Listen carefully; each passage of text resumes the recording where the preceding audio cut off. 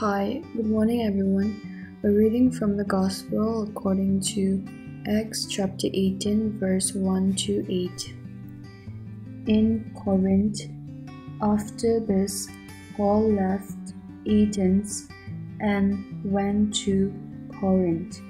There he met a Jew named Aquila, a native of Pontus, who had recently come from Italy with his wife Priscilla, because Claudius had ordered all the Jews to leave Rome. Paul went to see them, and because he was a tent maker as they were, he stayed and worked with them. Every Sabbath he reasoned in the synagogue, trying to persuade Jews and Greeks.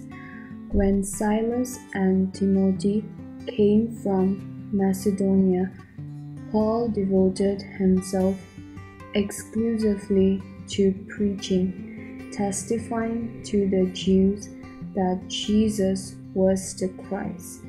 But when the Jews opposed Paul and became abusive, he shook out his clothes in protest and said to them, "Your blood be on your own heads.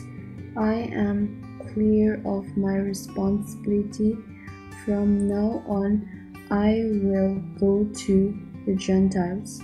Then Paul left the synagogue and went next door to the house of Justus, a worshipper of God.